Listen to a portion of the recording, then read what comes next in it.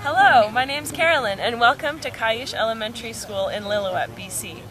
What you are witnessing before you is a wetland that we just constructed from start to finish.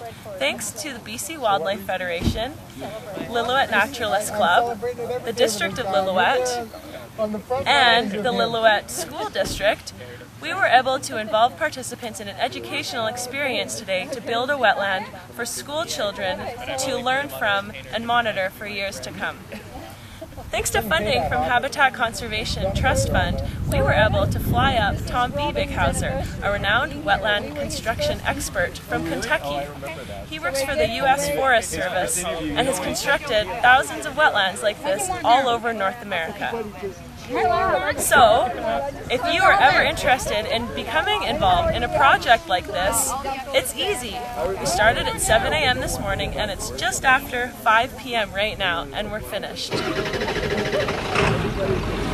So, thank you so much for watching. Please check back for regular updates about the status of the health of this wetland.